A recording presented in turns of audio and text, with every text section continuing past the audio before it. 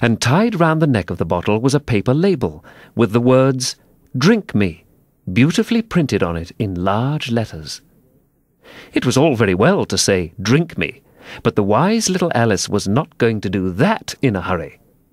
"No, I'll look first," she said, "and see whether it's marked poison or not."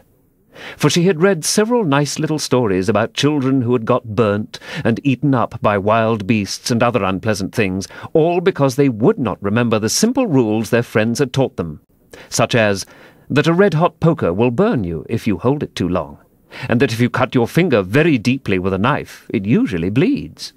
And she had never forgotten that if you drink much from a bottle marked poison, it is almost certain to disagree with you, sooner or later.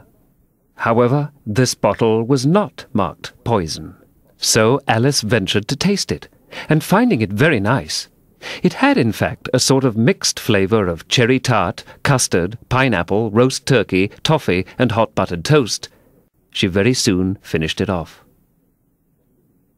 "What a curious feeling," said Alice. "I must be shutting up like a telescope." And so it was indeed. She was now only 10 inches high, and her face brightened up at the thought that she was now the right size for going through the little door into that lovely garden. First, however, she waited for a few minutes to see if she was going to shrink any further. She felt a little nervous about this,